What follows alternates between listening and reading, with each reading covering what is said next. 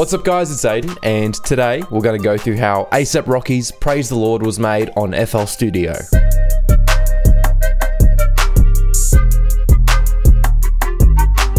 As a huge thank you to 40k subscribers, I will be releasing 3 remakes tonight.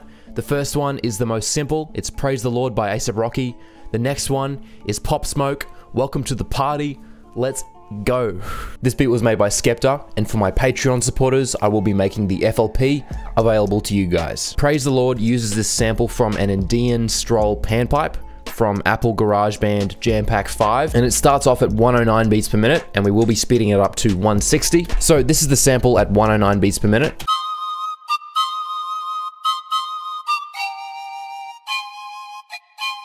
There isn't a VST that's made off the Andean Stroll panpipe, but the closest one I could find was this Bolivian panpipe. This is a contact library, I guess. It's only the one preset. This is what it sounds like without any external effects. And for external effects, we're adding some RC20 retro color, and we're using some wobble, some distortion, and we're actually automating the distortion. So if you come into the playlist, you'll see that at the start of every note, the distortion increases. So this is the before and after. So that's emphasizing the transient, which makes it sound a little bit more realistic. After that, we're adding some space, some magnetic, taking up the tone, taking up the width. Then we're adding some flanges, some soundgodizer to make it sound a bit more colorful.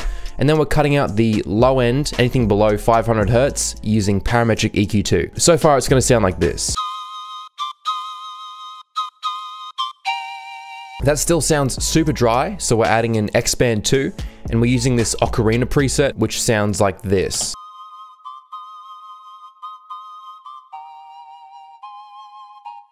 So that's adding some more ambience to the sample. You can probably tell that this is really slow at the moment. It's at 109 beats per minute, and the actual song is at 160. So when we take it into a new project, we're gonna speed it up.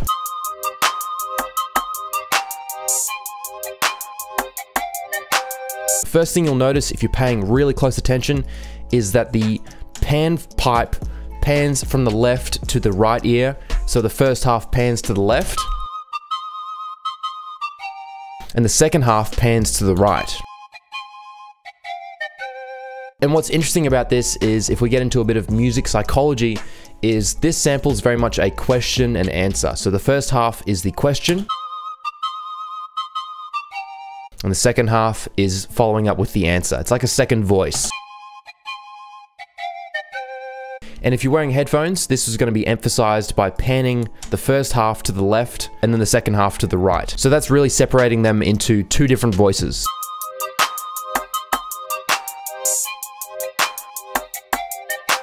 Next up, we have this pad.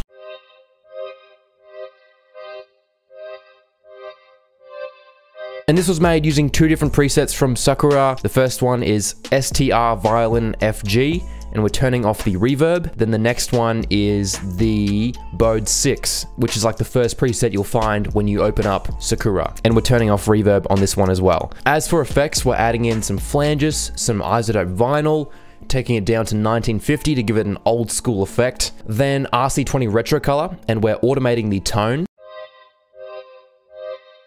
This brings me to my next point, which is how do you automate external plugins in FL Studio? This isn't super clear, so if I go into a native plugin like parametric EQ2, you can just right click on one of these parameters and go create an automation clip. But if you're using an external VST or plugin, if you right click on one of these parameters, it's not going to give you the same option to create an automation clip. So there are a few ways you can do this. The way I like to do it is right click on toolbars, go edit, bring in this add feature.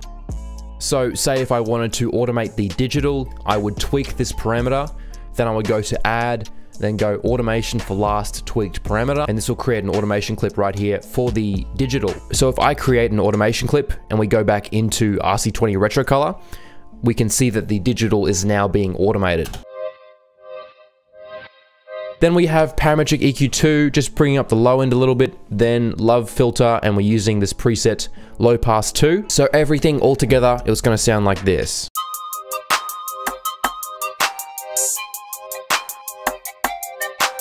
Then we have this clap, which is made up of 2 different claps. Then we have a perk, which is the Zay perk, and it plays at these points here. We have the closed hat, which just plays this basic two-step pattern. And that plays with this open hat, which hits at the end of every 2 bars. We have the identical kick, which you'll find in a whole bunch of different drum kits, and it looks like this. You can see it's identical by comparing the waveforms. It matches perfectly. And that plays with this 808.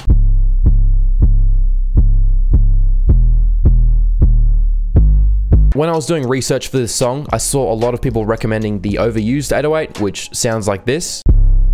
And that sounded really close, but it wasn't 100% accurate. So I found this second 808, which is even closer.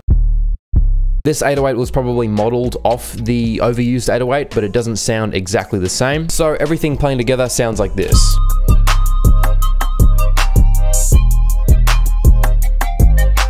Then after 16 bars, the sample goes down 1 octave.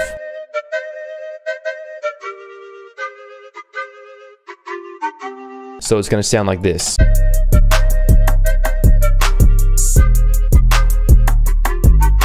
And that's honestly it for the song. It's really simple. There's one part right here before the chorus where it cuts out when he goes, my shades, Dior, my pants, velour. Here we're just cutting out the instrumental every 3rd and 4th bars. That's it for the remake. The next one is Pop Smoke, Welcome to the Party. You've got to watch it. That video is coming up right now. I will leave a link to it up there or in the comments below. See you guys then. Thank you so much for watching. If you like the background music, you can check their channel in the link in the description. And if you want to get your own music on this channel, hit me up on Instagram at Aiden Kenway and I will use your music. Alright, so thanks so much for watching. I'll see you guys in the next one. Oi.